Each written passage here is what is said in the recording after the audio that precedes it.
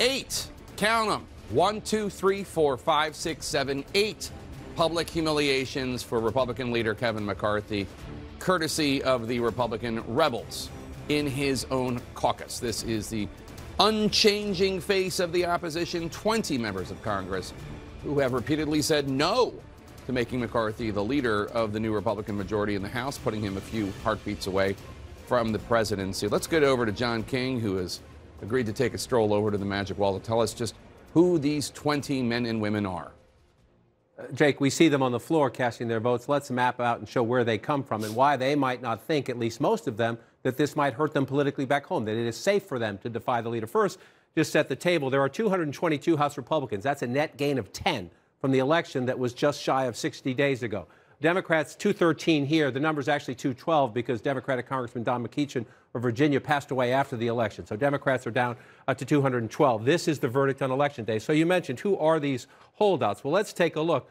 21, if you count Congresswoman Sparks of Indiana, who has voted present. She says Kevin McCarthy needs to close the deal. That's her form of protest. These others, as you see them, have voted for other candidates. And as you can see, geographically, it's a diverse mix. They are Republicans from all across the country. Here's another way to look at it, though. This is their win margin. If it's deep red, that means they won comfortably. If it's more of a pink, you see one here and one here, that means they were relatively close races. Lauren Boebert stands out among the holdouts in that when she won re-election, Jake, earlier this month, she just won re-election, 546 votes. So she, you could argue, is taking the biggest political risk here. The voters back in her district just sent her back to Congress. Is she taking a risk?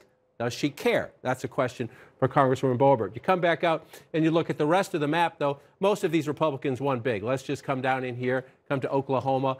You have a congressman-elect here, Josh Breachin right there, 72.4% of the vote. So, yes, the country might not like what's happening, the chaos on the floor. He thinks he can go home. He just got 72% of the vote. He thinks he is safe. Let's just move around the country a little bit more, and you can come up to our neighborhood up here. Scott Perry of the Freedom Caucus is one of those who is in a bit of an iffy district, a safe Republican district, but not a blowout Republican district. You see here, he got 54% of the vote in the election 60 days ago. So is this a risk? He has decided it's a risk worth taking, clearly. More of a marginal district, but still a solid Republican district, just not by a blowout margin.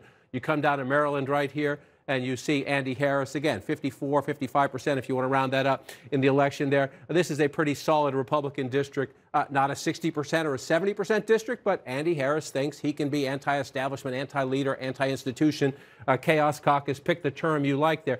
And that's what is interesting. If you're looking at the map and you pull it out, most of these are safe Republicans. So, yes, they're defying their leadership. They might be embarrassing their party.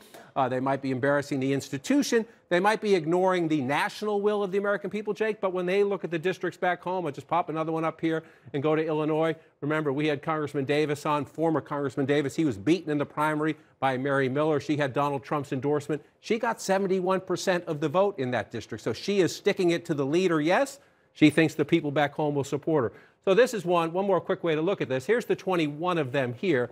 If you look at the 21 of them, 16 of them received Donald Trump's endorsement back in their primary.